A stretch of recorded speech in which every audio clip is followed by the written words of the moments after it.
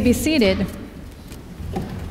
Today we continue our journey to the cross. Jesus journeyed with compassion. Last week we talked about Jesus' journey with confidence, how he knew who he was and what he had come to do, and so he journeyed with confidence toward the cross. Today he journeys and invites us to journey with compassion. You don't have to raise a hand, but how many of you are people watchers? People watchers, do you sometimes like to go places like the mall and sit and just watch people? Just for your own little entertainment, you know, whatever. I don't know, maybe you watch mannerisms, maybe you watch how they're dressed, maybe you watch whatever, their interactions, but you just kind of sit back and watch. People watchers. You know, some of you have lived in Clearfield all of your life. But when you go to someplace new, you just want to kind of like look at that place through that set of new eyes. You don't look as intently when you're driving down the front street in Clearfield as if you are in downtown Pittsburgh, unless you go to downtown Pittsburgh all the time. If you go to downtown Pittsburgh, and you know, I've never lived in the inner city or in the middle of a city, so my eyes are wide open. I want to take it all in. I go to New York to where Broadway is, you know, down in the middle there, you know, I'm watching people maybe, but it's usually those big screens. We don't have all those big screens around here, you know. But you know, as you get more comfortable with a place, maybe you go there often enough, maybe you're not looking at the big screens. Maybe your eyes catch something new, something different. The more familiar you come with a place, you see things maybe that other people, you know, first-timers don't see. But then once you get totally familiar with a place, like I've been in Clearfield for X number of years, and then it's like things become invisible. You know, first it's like gaining vision, seeing more and more, but then all of a sudden you hit this point where it becomes commonplace, and you just don't see anymore. Things become invisible to you. My main question for us today is this. What do you see when you go through our town, our community, and those surrounding areas? What do you see? In our passage of Matthew 9, Jesus goes for walks, of course. That was the only mode of transportation in that point of time. And there weren't newspapers and so forth. So what he did to gain knowledge, to see what was happening around, was he went. He went. Jesus went. Those are our first two words in Matthew 9, verse 35. Jesus went. He went through all the towns and all the villages. It reiterates what was said in Matthew 4, verse 23. Jesus went. Jesus went.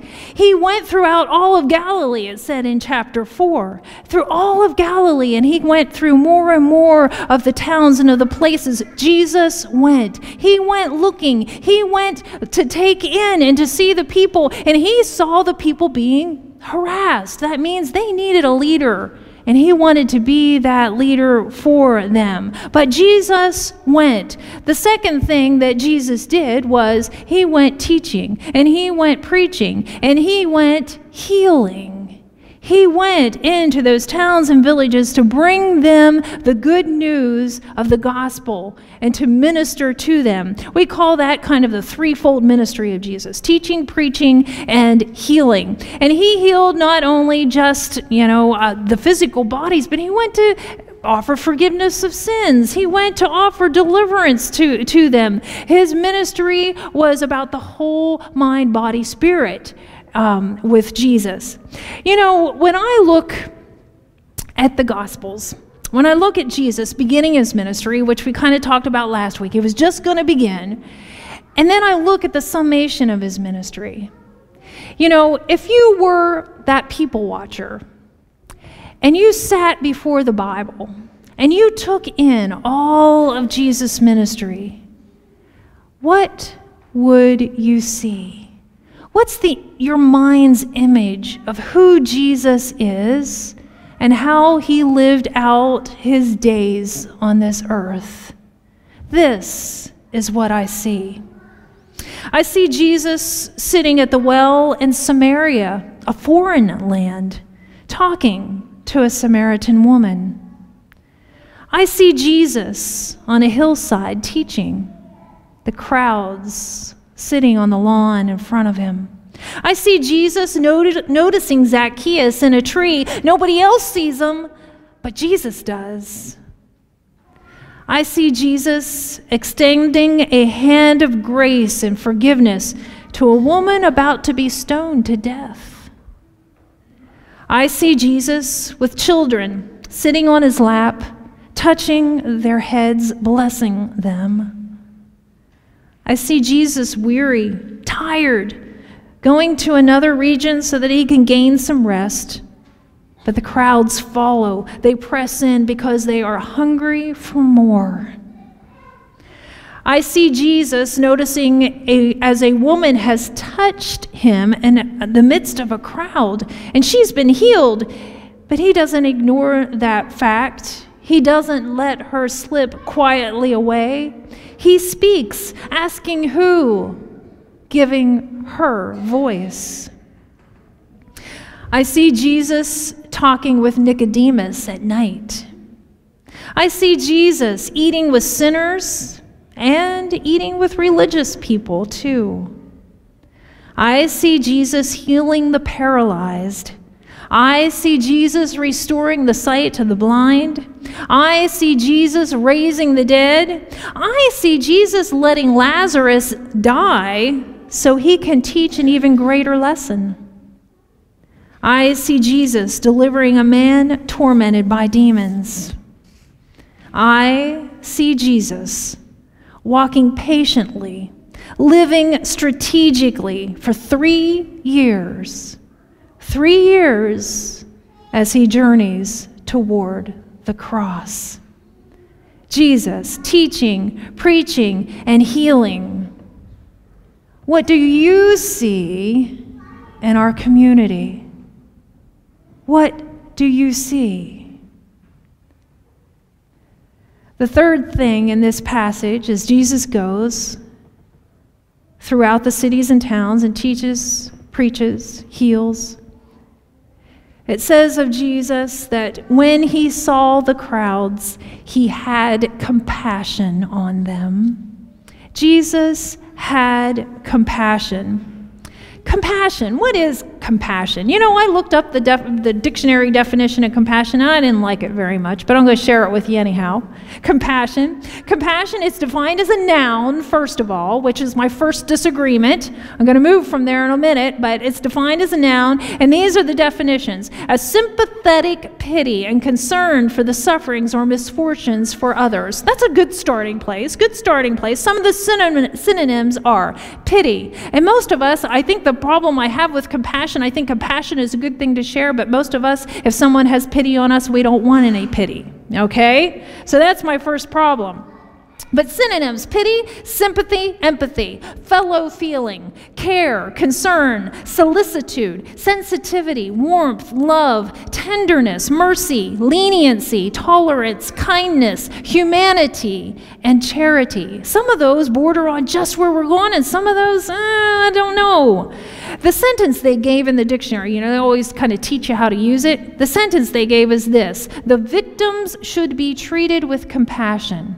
The victims should be treated with compassion. You know, and that, even though they said compassion is a noun, it's not used, I don't think, as a noun there. I don't see it used as a noun. Compassion is describing how to treat somebody.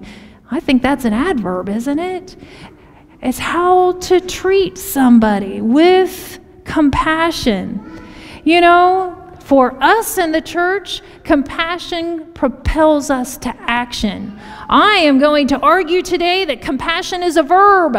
Yes, it may start with a feeling, but it moves us to action. It moved Jesus. It propelled Jesus to action.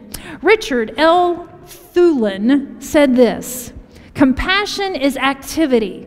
Compassion does something. It is not primarily a feeling, even though feelings are involved. It is not a sense of pity or of pain or of sorrow to say, I feel sorry for that person, or I am distressed over this situation. It is not yet compassion. To suffer indigestion over the plight of the world's hungry is not yet compassion.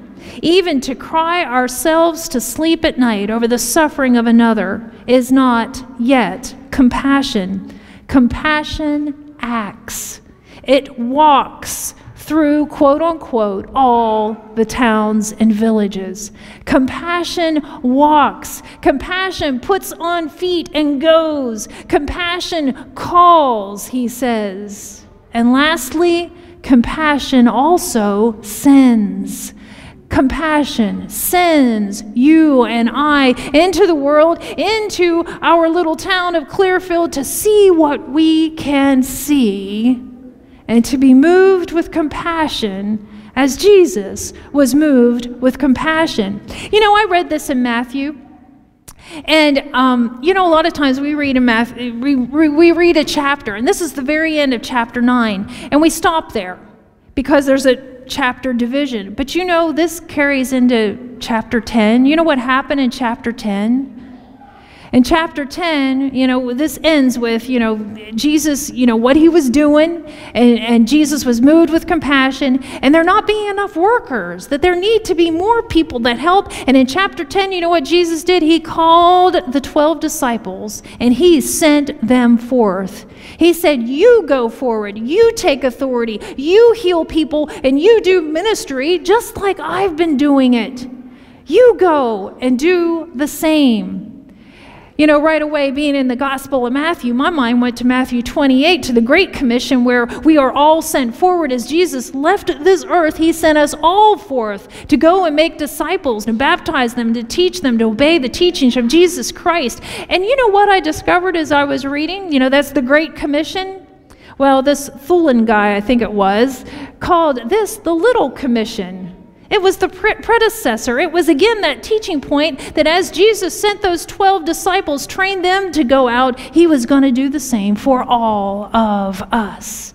It was the Little Commission, and now we live in the Great Commission. We are all sent. We are all called. We are all to be people watchers, to go out into our towns and into our communities and to see through the eyes of Jesus Christ, to walk or drive or whatever, to read our newspaper. We see our community. And yes, we are moved to compassion. No, not just a feeling, but we are propelled to act on the behalf of others because Jesus Christ loves, and his love and compassion together act on the behalf of others. What do you see? What do you see? In an article entitled "Compassion is a Choice," it describes compassion as people passionate to be someone to someone. To be passionate to be someone to someone. So,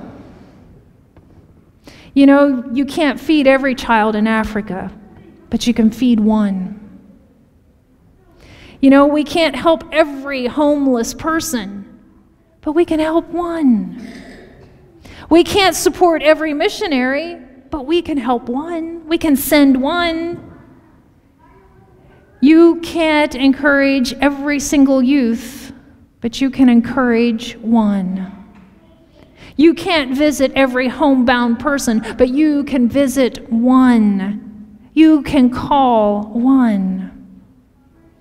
At work, at school, to really see, is to risk really stepping out. You see someone, you know something's wrong. Everybody knows something's wrong, and maybe everybody's talking about it, but will you be the one person who approaches that person and says, "Hi, is there anything I can do for you? Is there anything you'd like to talk about?" Will you be that person that goes from compassion as a noun, as a feeling, to compassion as action, as a verb? You know, Peter's description of Jesus in the book of Acts is Jesus went about doing good. Jesus went about doing good. His daily life, as he walked through life, because of the compassion, he expressed that by doing good. We sang a hymn that I don't know if you know very well, but Jesus' hands were kind hands. I think it's based on that passage. Jesus went about doing good. I read the Girl Scout Promise this morning in our bulletin, and I listened to it again. Our Girl Scouts promised to serve God and country, to help people at all times, to go about doing good. So, as you go through your week this week, what will you see as you walk, as you drive through town? What do you see? To what or whom are you being sent by God? Will you be someone to someone? Let us pray. Dear God, we thank you. We thank you for Jesus Christ and for how he lived his life, how he went about doing good, how he saw, how he noticed, how he reached out and touched, how he noticed and didn't ignore, but called out. Lord, I pray that you would give us that same confidence as we move through life. That those things that maybe pang at our hearts, or at least draw our attention, Lord, that we too would be moved with compassion and we would take that step to open up a conversation, to touch a life, that we too would move about doing good. Doing good. We thank you, O Lord, for your great love for us. And Lord, if there is someone in this place who is in need of your compassion, may we express that compassion to one another. May we truly be the body of Christ.